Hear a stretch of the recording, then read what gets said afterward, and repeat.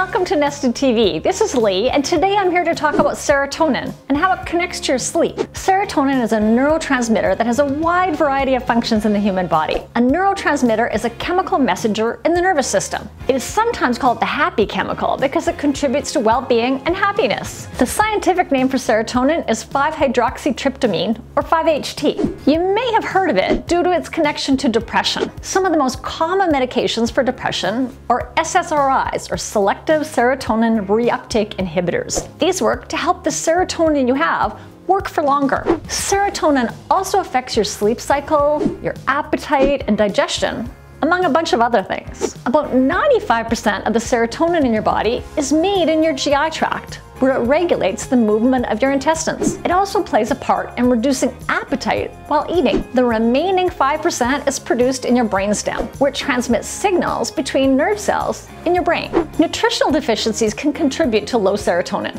Low levels of L-tryptophan, which is an amino acid found in things like turkey, oats, tofu, nuts and seeds, vitamin D, vitamin B6, or omega-3 fatty acids can contribute, as these are all things that your body needs in order to produce serotonin. Natural ways to help your serotonin levels include exercise, light therapy, mood induction, and getting more of those key nutrients from your diet and supplements. Mood induction refers to intentionally creating a happy mood by doing something you love or thinking about things that you know will make you happy. This may sound like ideas from someone who does not understand what a low mood is actually like, but a study found that these actually increase serotonin levels in the brain. So, how does serotonin connect to our sleep?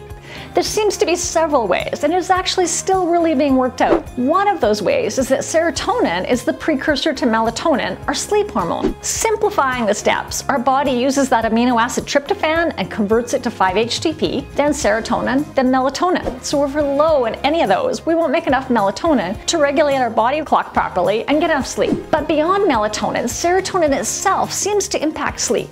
It is actually found at higher levels during the day, so it was thought that it contributed more to wakefulness. But newer research is linking it to our sleep drive. How well we sleep comes from both our circadian rhythm and our sleep drive. So when we have a bad night's sleep, our sleep drive is higher the next day, and we're more likely to sleep well that night. Some research is indicating that serotonin building up during the day may be important for our sleep drive. Speaking of our circadian rhythm or body clock, there's likely another indirect way serotonin affects sleep.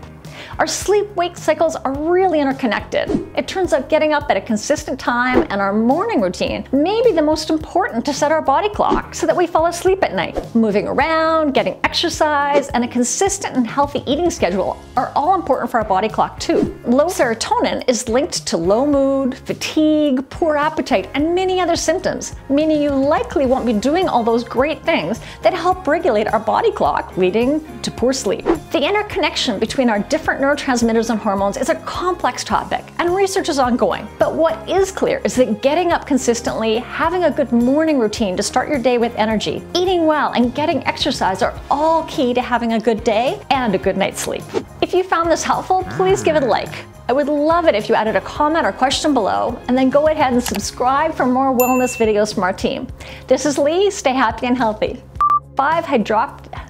Nutritional deficiencies or omega-3 fatty acids natural ways to help your